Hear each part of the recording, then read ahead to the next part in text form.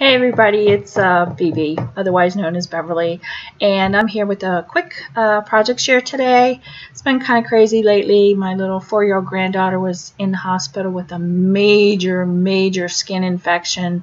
They said she could have got it anywhere from swimming out here in some of our salt water. Sometimes it gets some yucky stuff in it, or she could have picked it up at BPK, that's pre-kindergarten, or who knows, riding in a grocery cart. But anyway, 5 days in the hospital, so it's been kind of around here.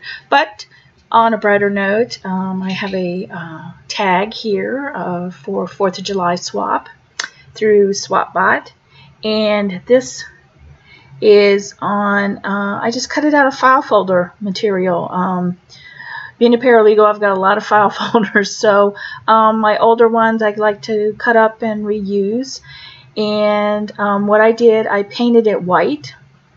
The whole thing I painted white with Tim Holtz white crackle paint. You can't really see the crackle too much on the camera, but it's there. And then on each side I did some distress ink.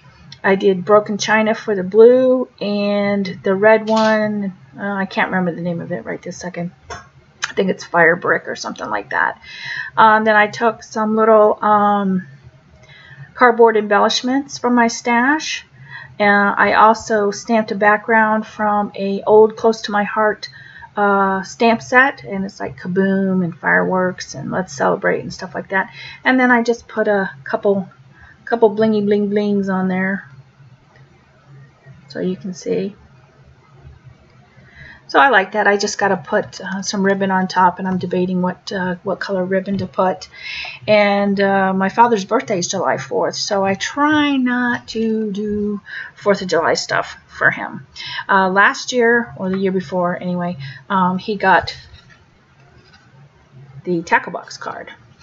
So going on that, I did this card.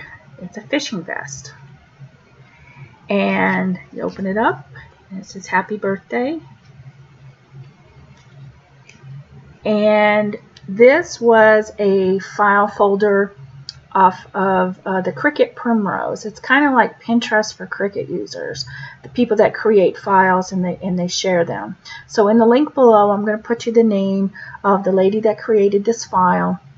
And I just love it with the little hooks and the bobber and the lures and the little pockets, which I outlined with my white gel pen. And the back, I don't think you can really tell. It's textured paper, just to give it a more of a fabric look. And then on the bottom, I just used some washi tape that I had, and I think it came out really cool. I know he's going to love it. 1, because you know your kid made it for you, but 2, he is a fisherman. He makes lures for a hobby, so this will be really cool for him. So yay, happy birthday, Daddy. So that's it for now. Hope everybody's having a great day, not sweating too much, but if you can, get some crafting in. Make it a great day, everybody. Bye.